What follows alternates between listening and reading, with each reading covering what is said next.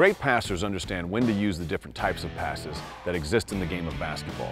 The most commonly used passes are the chest pass, the push pass, the bounce pass, and the overhead pass. Let's take a look at each one. When using the chest pass, we're taking the basketball from our chest area using two hands and passing it to our teammate's chest area. We'll use this often on offense when we're not closely guarded.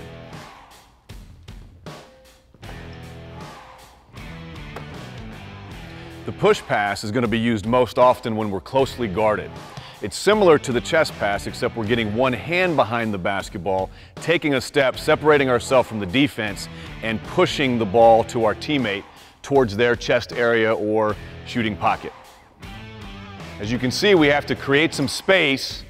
We'll use the left hand on the outside, the right hand going this way to make sure that that ball doesn't get deflected.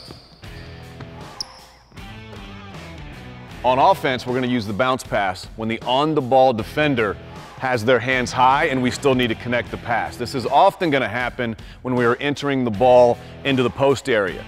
The defender's hands are high, we still need to connect it, bounce pass occurs. In this case, we're going to send this defender down for a double team with his hands high.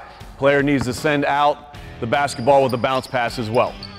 When we need to reverse the basketball from one side of the floor to the other, we're going to use an overhead pass or a skip pass to do so.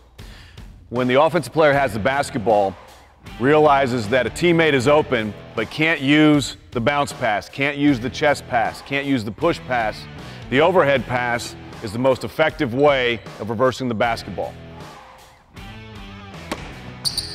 As you watch basketball games on TV, try to identify the various types of passes and when they're most often used. That knowledge will make you a more comfortable and effective basketball player.